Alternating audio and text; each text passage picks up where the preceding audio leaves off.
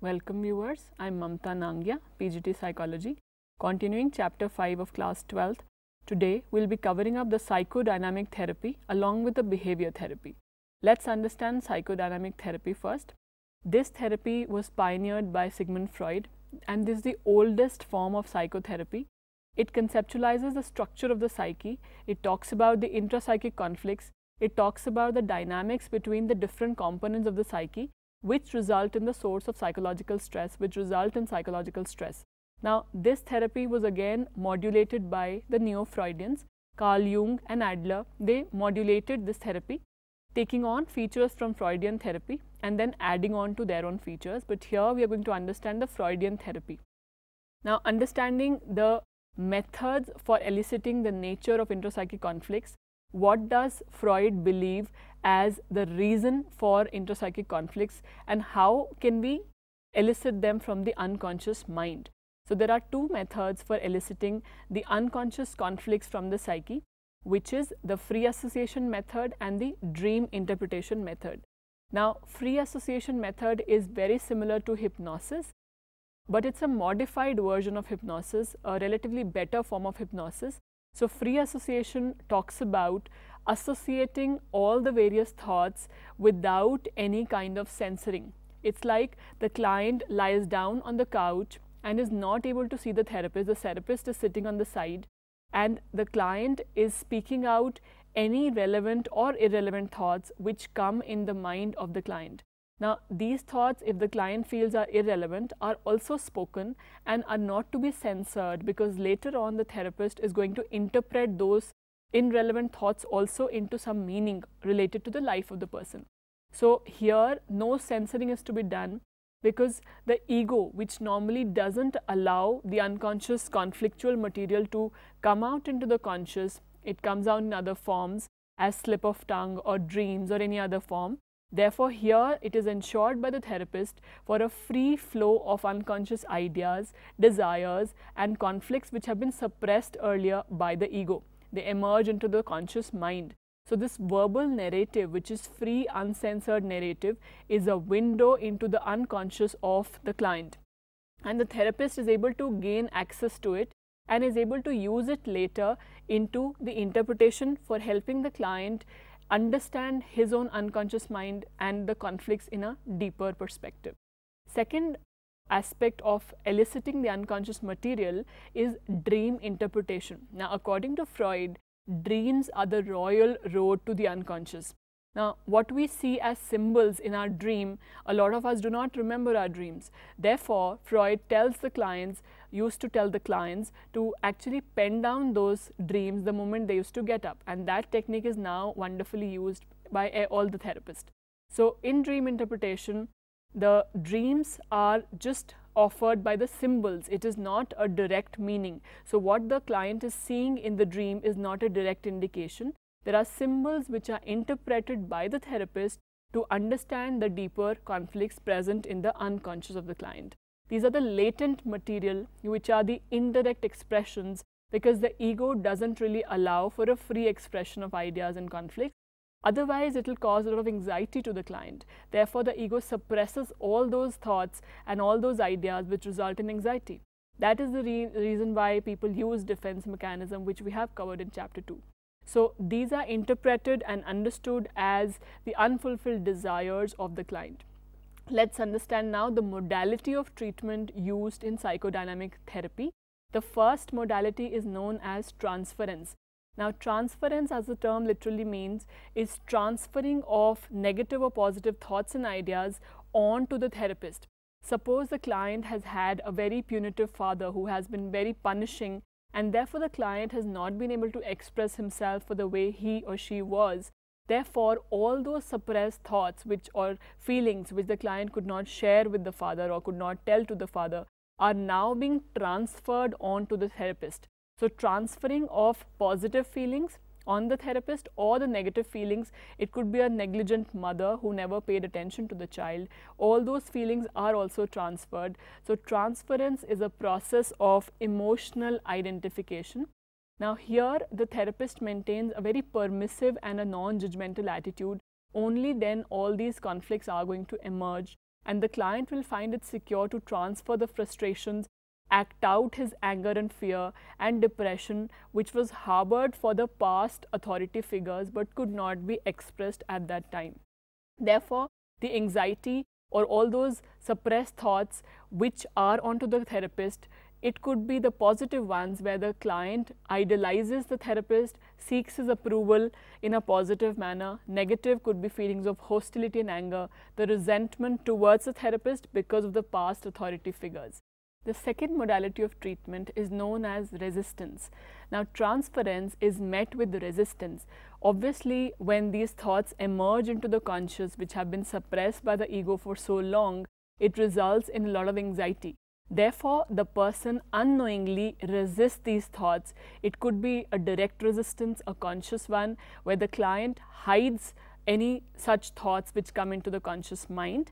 It could be unconscious, where the client forgets that he had an appointment for therapy, or the client misses out the details of the therapy, or the client, any way in which the client unknowingly misses out the therapy. That is the unconscious resistance. Now, in this manner, the client is opposing the progress of therapy so that he or she can protect himself from the recall of painful unconscious memories. Now, this conscious one, which information is hide it from the therapist, is also overcome later by confrontation process. Now, confrontation is a process under interpretation which we'll just cover in a while. Unconscious resistance also we have done. It could be, suppose a client goes silent for the whole duration of therapy, does not speak. Look at the kind of suppression that is there, the kind of repressed memories which are there in the unconscious. That is an example of unconscious resistance. So, a lot of times a client coming late for therapy, missing out on appointments, becomes silent. All these are ways through which he or she is expressing the unconscious resistance. Now, like we discussed, it is overcome by confrontation, where the client is made aware of these resistances, these emotions which are negative, which are causing this resistance. Once the client re-experiences it, once the client is able to understand in greater detail about the kind of anxieties he or she has been carrying for this while, he is able to overcome it and is able to integrate the unconscious information into his conscious self. Now, let's move on to the third process of this. This is interpretation, along with which we have confrontation and clarification under interpretation. So, interpretation talks about the way therapist uses the unconscious information, the material, to make the client aware of the meaning of his thoughts or conflict. Obviously, because the client is not aware of the meanings, the hidden deeper meanings of the unconscious, because all the information comes out in the form of symbols which are not understood by the client. So, interpretation is the major task of the therapist, where he is able to make the client aware about the hidden conflicts because of which the person is behaving in a certain manner, or the person is carrying the feelings in a certain manner. So, this awareness because of the childhood, because according to Freud, everything goes back to childhood. The conflicts are because of the childhood experiences, the deprivations in childhood. Therefore, interpretation is a very important process for healing in psychotherapy, psychodynamic perspective particularly. Under this, we have confrontation. So, the unconscious material is brought to the conscious. Here, the therapist points out to the client categorically about the aspect of the psyche which is leading to conflicts. Second important part of this is clarification. This basically means the therapist brings out those confusing events for the client and brings it into sharp focus, separating or highlighting the details which are important from the unimportant ones. That is about interpretation. Now, this repeated process of confrontation and clarification along with interpretation is known as working through. Working through helps the patient understand himself better and also understand the source of the problem, and is able to integrate the unconscious material by reliving the experiences of the past and therefore integrating them into the conscious mind. Now, the outcome of working through is known as insight. Insight is basically an intellectual and emotional understanding of the problem which has been there for a very long time. This basically means that the client becomes self-aware, is able to understand the deeper cause of his problem or his behavior, and is able to integrate it, accept it as a part of his personality and move on with life. So this understanding ensures that the client or the patient is able to change himself, his behavior, is able to let go of the symptoms which were serving a purpose, and is also able to accept the emotions attached with a particular situation, that is the unpleasant event. So all those conflicts of the past or the defense mechanisms are not required now once the client has been able to get insight into his problem after working it through. Let's understand the duration of treatment for psychodynamic psychotherapy. Now, this normally carries on 4 to 5 days per week for a number of years. Let's understand the stages of psychodynamic psychotherapy to summarize it.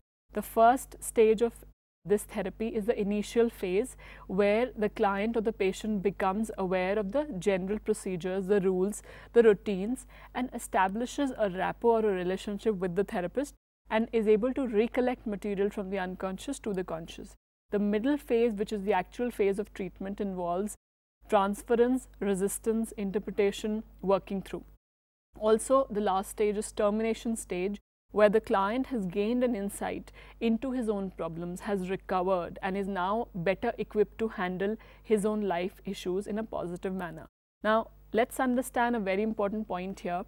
Psychodynamic psychotherapy is basically used the maximum for somatoform disorders, dissociative disorders, and schizophrenia. These are the major disorders for which this therapy is prevalent and used. Now, let's move on to the behavioral therapy. Another major and important therapy from the exam point of view. It postulates that psychological distress arises because of faulty behavior patterns or thought patterns. It focuses on the present thoughts and behaviors of a client. This aspect is very important for helping us compare it with the psychodynamic therapy. Psychodynamic therapy talks about past, childhood, and unconscious information. Behavior therapy talks about the present behaviors of the person, what you are able to see, because that's what the theory also says. So applying the learning principles or the learning approaches with the use of systematic aspect is the behavior therapy. This therapy focuses on the symptoms and what is seen in the behavior. Those changes can be brought about. So this therapy is extremely useful for the treatment of phobias, for anger outbursts, for anxiety, for depression and excessive fears, which we call as the panic attacks. The method of treatment followed in behavior therapy is, the first one is interview, where a behavioral analysis is conducted to find out what is the malfunctioning or the problematic behavior which causes distress to the patient. Now, for this, antecedent factors are important to be understood. The antecedent factors basically mean the cause which is leading the person to indulge in a problematic behavior. So, the trigger, it could be, for instance, a person is overeating. So, what is the reason because of which the person is resulting in overeating? It could be stress. So, that is a triggering factor. It could also be an aspect where a person, another example that we can add on here is the person is not eating dinner properly. So, what could be the reason because of which he or she is skipping dinner? That could be the triggering factor which we need to work on. Once we identify this, it becomes very easy to understand the maintaining factors, the factors which result in the maintenance of that faulty behavior, persistence of that faulty behavior, because that is very reinforcing. So, if we can change that reinforcing factor, we can definitely bring about a change in behavior to make it more adaptive.